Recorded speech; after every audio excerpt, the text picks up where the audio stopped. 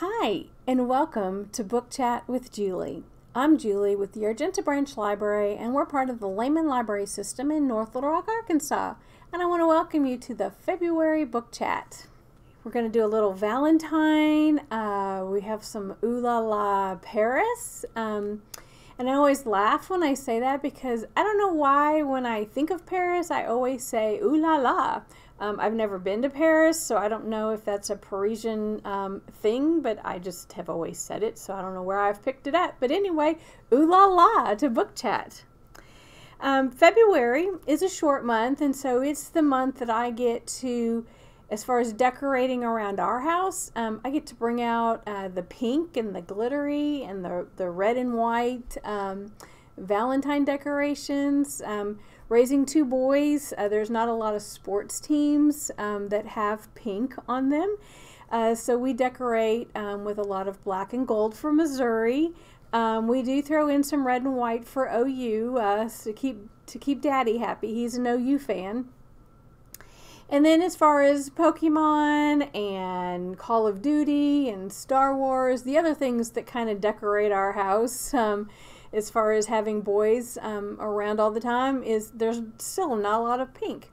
So I'm kind of glad that February is my daughter-in-law's birthday, so I get to bring out a little more pink and glittery decorations for February in honor of her. So have you ever been to Paris? I haven't, but I'm going to take you to Paris this month with some Paris reads. Let's take a look. The only thing chillier than a Parisian winter is a cold-blooded murder. The beginning of a new series by Amelia Bernhardt is A Death in Paris, a Mystery. An oldie but goodie book by Danielle Steele is 5 Days in Paris, a novel about honor and commitment, love and integrity. It's about finding hope again. Will grace fall out of love and into life? Goodbye Paris by Ainsley Harris is a brand new debut novel. Well, it's new to me, but it's her debut novel. It came out about a year ago. And if you're a fan of the Jojo Moyes novels, then you might enjoy Ainsley's writings. Goodbye Paris is the story of a woman who has had her heart broken, but then puts it back together again in the most uplifting and exquisite way.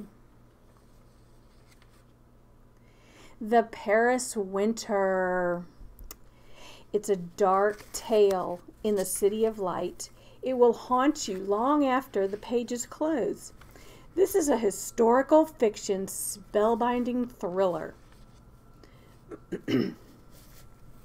Historical fiction works, if you're a historical fiction reader, you know that if they're set in Paris, they're going to be set, a lot of them are going to be set in the 20s, the 30s, and the 40s, wartime, pre-war, post-war type stories.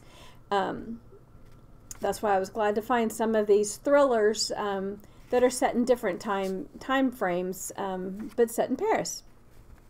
But The Paris 7 a.m. by Liza Weiland is set in June of 1937.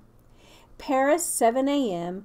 imagines 1937, the only year that Elizabeth, a meticulous keeper of journals, didn't fully chronicle in vivid detail. This novel takes you through Elizabeth's journey into the world of arts, politics, romance, and self-discovery. The Paris Seamstress by Natasha Lester. A French seamstress, a British spy, and an American heiress. One destiny that begins in war-torn France. And I wonder how the three of those are going to come together to make for an interesting story. And maybe these selections this month will take you to Paris while many of us are still staying home. I know our house, we are still staying pretty close to home. We each go to work for our few hours.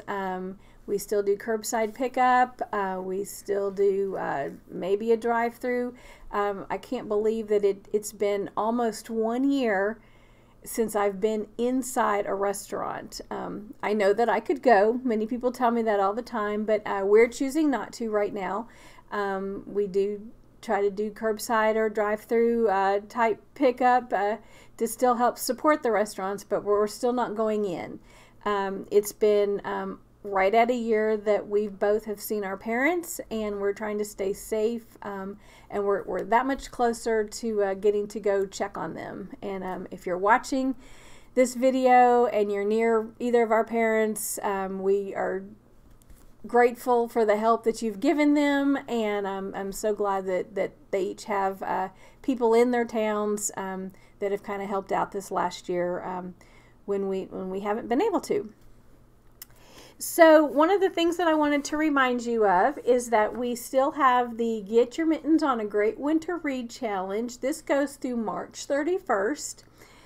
You can get this form from the Layman Facebook page. You can get it from the newsletter, the web page. I can email you a copy of it if you would like a hard copy and you want to set up an appointment in the afternoons down at Argenta. I'll be happy to be able to step outside and lay it on the table, maybe with some of these selections or some other selections that you would like for me to choose for you.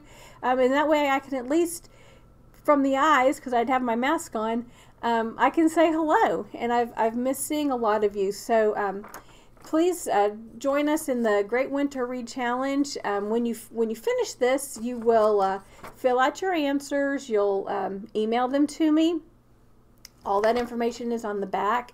You can bring it back. You can stick it in the book drop. You can mail it to me. However you want to get it to me by the end of March, we can arrange that. So, you know, one of the challenges is to pick a book that I have talked about in one of the book chats. And you can go back on the Facebook page or the YouTube page and watch past videos, or you can call me and I'll give you a little hint about some of the books that I've talked about. Maybe find a book that's under 200 pages. Choose a nonfiction read if you're not typically a nonfiction reader.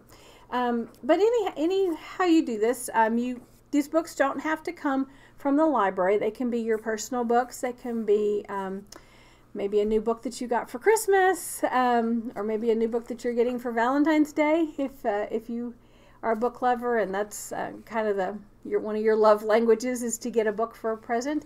But lots of different things, and we have prizes to give out at the end through drawings once you get your slip into the entry, and some fun gift cards. So again, join us for the Great Winter Read Challenge. I know I ended last month's video with, I think my 2021 message is going to be to mask up. I even have a new Valentine mask to wear this month because I don't go anywhere without a mask. But to mask up and check on your neighbor, and that's the most important part, is to check on your neighbor to make sure they're doing okay, and just let's keep everybody safe and just keep checking on each other. So again, I thank you for joining me for the February book chat, and I will see you again in March. We're going to talk authors in March, so I've got to get busy and start researching out which books and which authors that I want to highlight in my next book chat. So happy Valentine's Day and happy February, and happy college basketball if you're a basketball follower. Hopefully we can make it through the whole basketball season this year. So again, and thank you for joining me for another book chat with Julie.